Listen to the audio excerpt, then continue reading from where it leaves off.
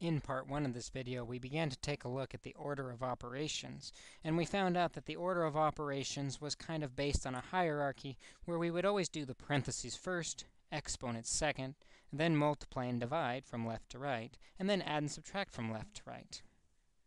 We could remember this order with the mnemonic, "Please excuse my dear Aunt Sally," or this funky word, PEMDAS. Let's take a look at doing one more example, though, before we wrap up this order of operations idea. Again, the order to help guide us is PEMDAS, or "Please excuse my dear Aunt Sally." The very first thing we want to do, then, is P, or the parentheses. Inside parentheses. A common error is people think 5 times 2 is parentheses, but the 5 is not in parentheses, so that would not be a parentheses step. The 7 minus 4, though, is inside the parentheses.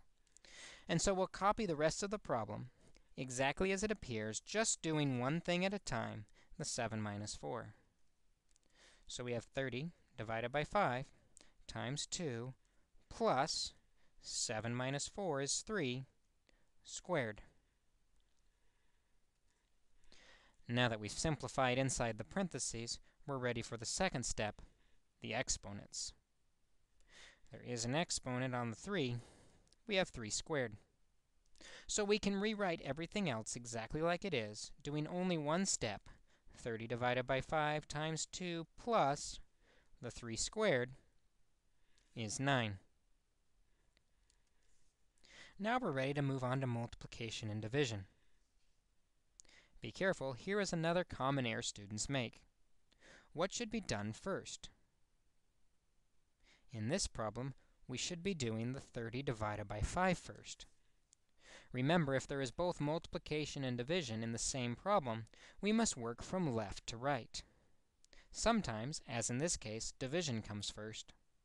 Other times, multiplication comes first, as we work from left to right. 30 divided by 5 is 6, and we still have times 2 plus 9.